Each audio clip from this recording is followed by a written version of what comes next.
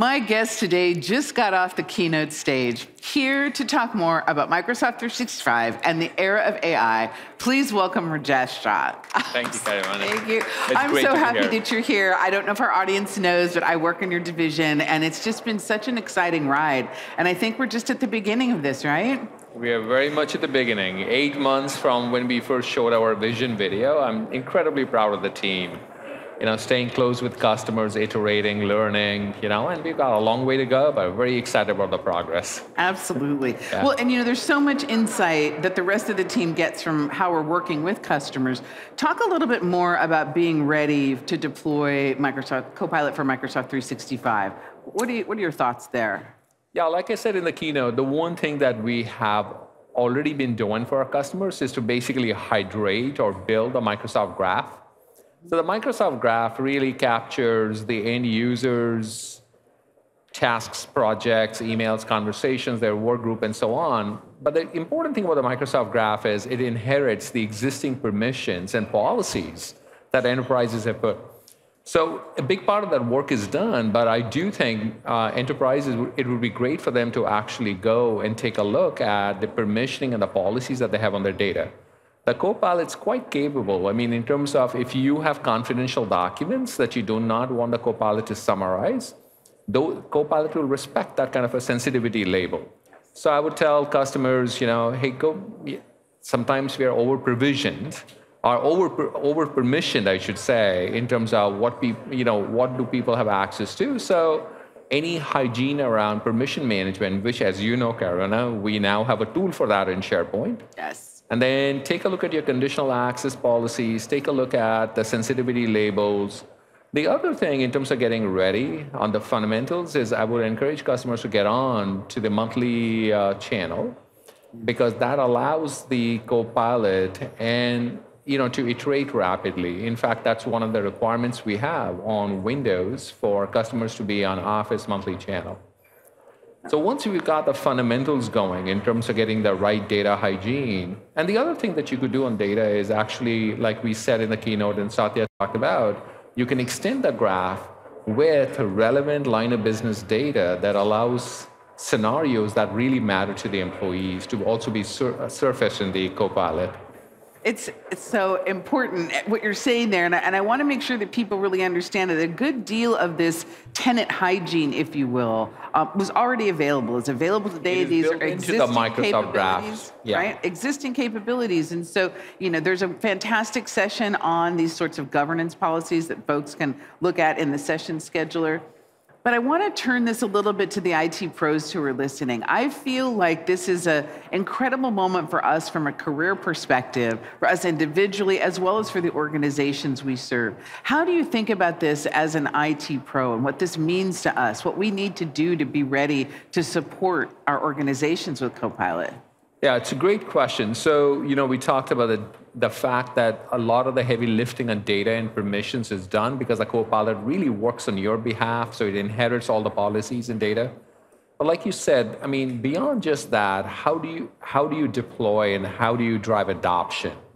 So the first thing I'll just say is we've now brought all our deployment and adoption guidance around the Copilot into a singular place. And your account teams and the product teams are ready to assist customers as they go through the deployment and the adoption. But the first thing about deployment is really deciding how do you want to assign the licenses.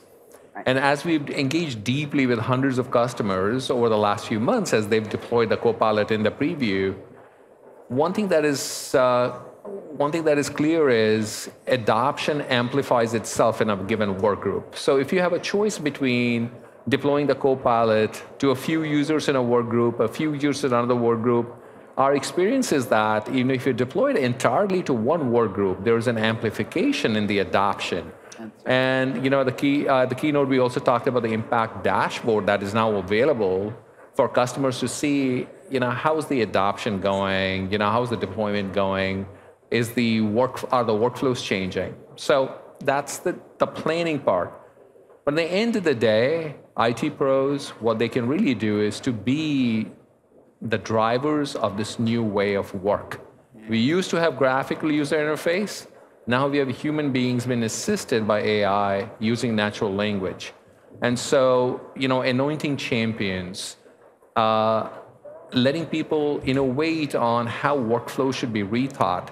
So as you know, Caravana, we are building a community of Copilot customers, so IT pros can learn from their peers in the same industry, across different industries. And then we talked about the notion of Copilot labs. Because if you think about it, for 30 years, we've been refining the graphical user interface, menus, ribbons, swipe gestures. Right. Now people are using prompts. That's right. And so the Copilot Labs is about bringing the best practices of these prompts to bear. And then IT pros, over time, we want to give them a way to actually program the most relevant prompts for their organization, for their functions. So Absolutely. excited to be on this journey. Well, and you couldn't make me happier to talk about adoption.microsoft.com and the communities of practice. They're very important with the rapid feedback cycles. And we like to talk about people having that personal aha moment with Copilot, and then their creativity is unleashed. They're having this personal moment with it. But some of the customers that we serve work in regulated industries. And you talked about some more of those capabilities in your keynote. But how should we be thinking about this in the regulated space? I mean, I want every customer in a regulated space, if Microsoft 365 meets your expectations, which I know it does, because we serve regulated customers across different industries and governments, the Copilot is going to meet all the same expectations. And so that's why we spend the time, not just the end user impact, but making sure that IT pros and security and compliance and the risk folks and the governance folks felt that all the enterprise policies are respected by the Copilot. So Copilot understands conditional access, understands information barrier, understands sensitivity labels on documents and meetings. And by the way, thank you for the feedback. I mean, to our customers, I would say, the early pilot customers, it was based on your feedback that we made the meeting Copilot not require the persistence of the transcript, because I know in some regulated environments, you cannot have that. So anyway, so keep the feedback going, but I feel incredibly good about it being enterprise grade and ready to be deployed by our enterprise customers 100%. And regulated industries. Yeah, 100%. And the other piece of that is we're reading that feedback every day. I mean, the engineering teams are deep in the feedback that the early customers are giving us, but now are generally available customers as well. I mean, this is really a culture of feedback that we have inside our space. I think it's important for people to understand that. You know, one of the things that folks may not understand about you is that you work closely with customers. You directly work with customers all the time. I find that inspiring personally, because I think the customers teach us so much about our own services. And I love, you know, having that interaction. What have you learned from customers recently? I mean, I think the common themes from customers are, I would put in 3 or 4 categories. Number one is, how do we get ready? And so we talked about that. You know, the adoption guidelines, the planning, the impact dashboard, you know, taking a look at all the different policies. But I feel we're on a good path there, because, you know, if you're on M365, all the work you've done gets inherited by the Copilot. So that's thing one, how do we get ready? Thing two is, how do we drive change in our organization? Because, you know, customers see the same thing as we do. It's a new way of working. And that's why we did the work to take the Copilot into existing workflows for our users. But I do think customers have an opportunity to think about, where do they want to rethink workflows?